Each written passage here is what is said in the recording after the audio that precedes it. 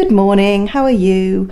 I've got another graveyard shift this evening, so to cheer myself up, I'm going to go into the studio and I'm going to prepare some collage papers. I've got a lot of collage paper that I use that is found paper and a paper that I've made but on big pieces. So I'm going to make some smaller collageable paper.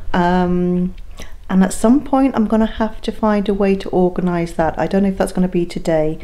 Yeah, and I think I'm just going to try and get a sketchbook together of collages. What I tend to do is I have an idea and I start working on it big and official and like the original straight away.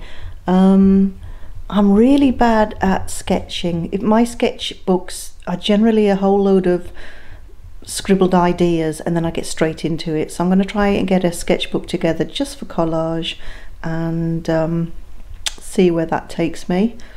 What else was I going to do? Oh, I've got Studio Buddy for my patron today.